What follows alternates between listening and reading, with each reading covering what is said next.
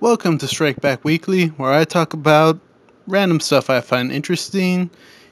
So let's get right into it. We all guessed it was coming, and we all hoped it was coming.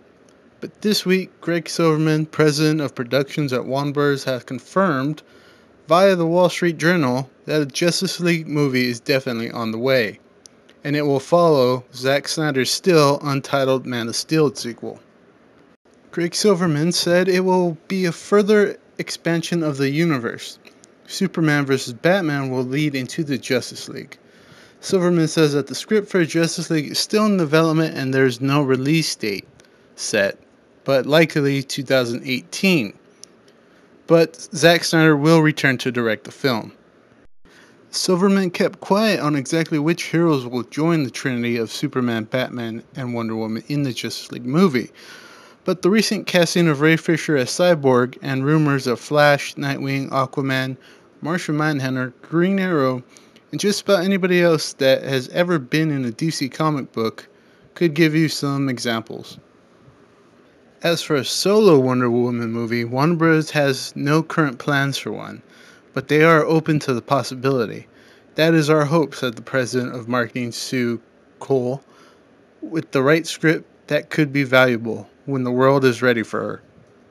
Now, according to Latino Review, the Justice League movie is aiming for a May 5th, 2017 release date, and that the Justice League movie will shoot back-to-back with the Man of Steel sequel. And to top off all that Justice League news, I got a new casting rumor for you.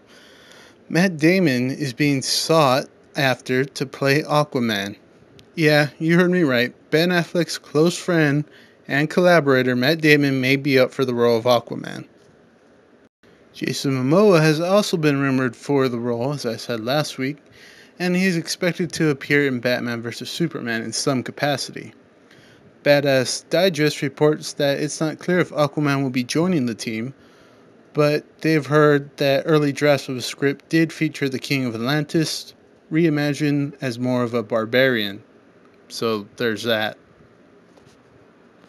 Now let all that sink in and let me know what you think about all that. And while we're talking about comic book movies, if you're looking forward to Josh Trank's Fantastic Four reboot, here's something that might make you lose some hope in it. While talking to IGN, producer Simon Kingsburg revealed that the Fantastic Four are not actually going to be called the Fantastic Four in their own movie. Going on to say the Fantastic Four movie is in some ways a reboot and in other ways a standalone origin story. By the end of the movie, we don't call them the Fantastic Four, and they're not celebrity superheroes. The tone of the movie is much more grounded and real and gritty, more in the direction of Chronicle than in the direction of the original Fantastic Four movies. Now, it's true that the other Fantastic Four movies weren't that great, but I think they got the main point of what and who the Fantastic Four were across, more or less, I guess.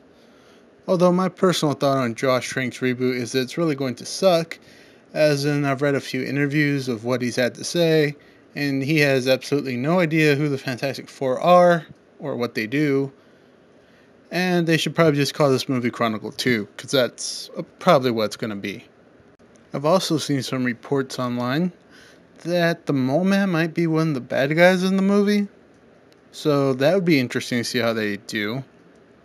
And I still think it's going to suck, but hey, maybe there might be some hope for it out there. Nintendo will again forgo a traditional E3 press conference this year at E3 in favor of a digital presentation. They will now hold what they are calling a Nintendo Digital Event, which is a new kind of video program. The new kind of video program will take place at 9 a.m. Pacific Time on Tuesday, June 10th. That is Nintendo's typical Tuesday slot, which is one day after Microsoft and Sony hold their press briefings. The digital event will bring news about games coming to the Nintendo platform in 2014 and beyond, but no further specifics were announced.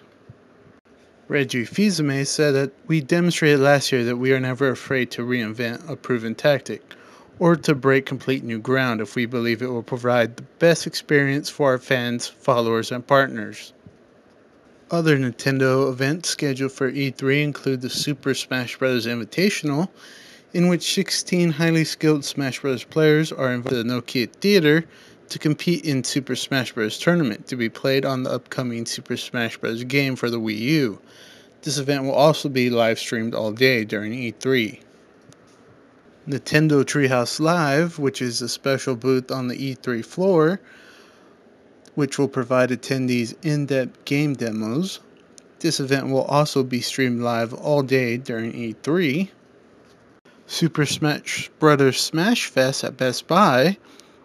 Last year, Nintendo and Best Buy teamed up to allow shoppers to play unreleased Nintendo titles, and the two companies are continuing their relationship this year. Best Buy shoppers will get to play Super Smash Bros. For the Wii U at their stores, though we're still waiting on details about specific dates and which stores will have the games. If you were looking forward to the socially connected racing game Drive Club, you're going to have to wait a little bit longer. The PlayStation 4 racing game has been delayed for a second time and will now arrive on October 7th. The PlayStation Plus version of Drive Club will also be available on that day, though we're still waiting for more details about this version. Drive Club was originally targeted to be released as a PS4 launch title back in November 2013, but Sony delayed the game the first time in October of that year to release in early 2014. One of the reasons for the delay is that the game lost its director, Cole Rogers, and the studio cut a number of jobs earlier this year. October 7th is being a very busy day for new releases, as other major games released that day include Dragon Age Inquisition, Middle-earth Shadow of Mordor, and Alien Isolation. And the last thing I want to talk to you guys about this week is Maze Games with Gold. Microsoft has announced the 2 Xbox Live games with Gold for the month of May. The first half of the month, which is May 1st through the 15th, Xbox Live Gold members can download Dust, an Elysian Tale. It's a side-scrolling game that is supposedly similar to Metroid. I never played it, but I might give it a try because it's free. And the second half of the month, May 16th through the 31st, brings Saints Row the 3rd.